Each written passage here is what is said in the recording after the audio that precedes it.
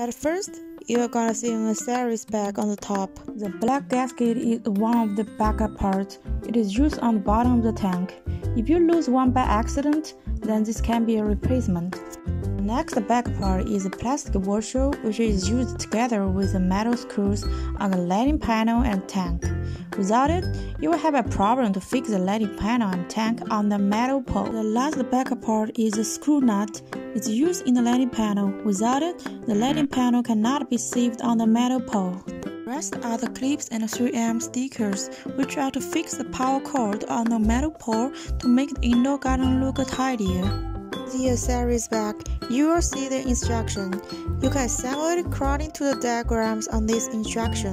The metal pole is a key part to connect the lighting panel and tank. It also completes this indoor garden's height adjustable function. Here's the lighting panel. It offers your plants the light they need in growth. Now please take a look at this part. You can see the screw nut inside. Only with this screw nut can the screw fix on the metal pole. And this is the thank you card.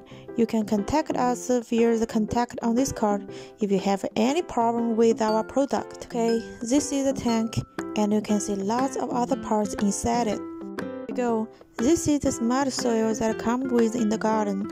There are two holes on the smart soil. The small hole is for holding seeds, and the big bottom hole is for helping roots breathe better.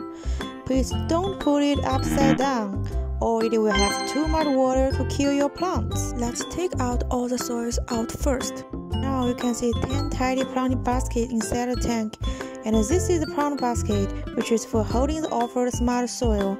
And you can put soil into a basket like this. This is the cover of the tank.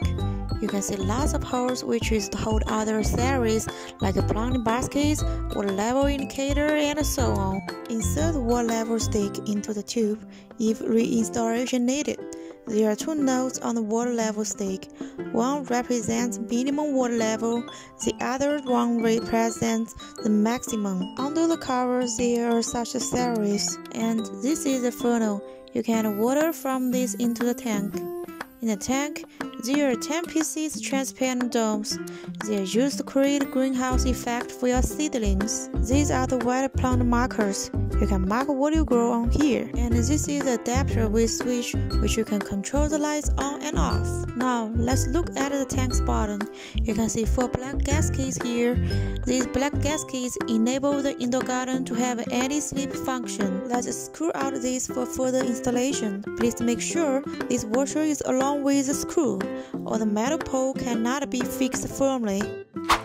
At first, let's insert the metal pole into the tank's bottom, then screw in to fix the metal pole. Secondly, insert the funnel into the hole on the cover, then put the cover on the top of the tank. Thirdly, screw out the screw with washer on the lighting panel. Fourthly, make the cord go across the metal pole and screw in the screw to fix the lighting panel with the metal pole. The lighting panel's height can be adjusted when your plants are getting taller. The next step is to connect the power cord with the adapter. Now, let's insert all the baskets and soils into the cover. Then put 3 to 5 seeds into every small hole of the soil. After putting the seeds into the soils, let's put the domes above the baskets. You can remove domes when the seedlings reach the domes. Usually it will take 7 days to see your seedlings. Before you plug in, you can choose to use these clips and 3M stickers to fix the power cord to the metal pole to make it look tidier. Okay. The last step is to turn on the switch and the indoor garden starts working. The built-in smart timer will run automatically as well.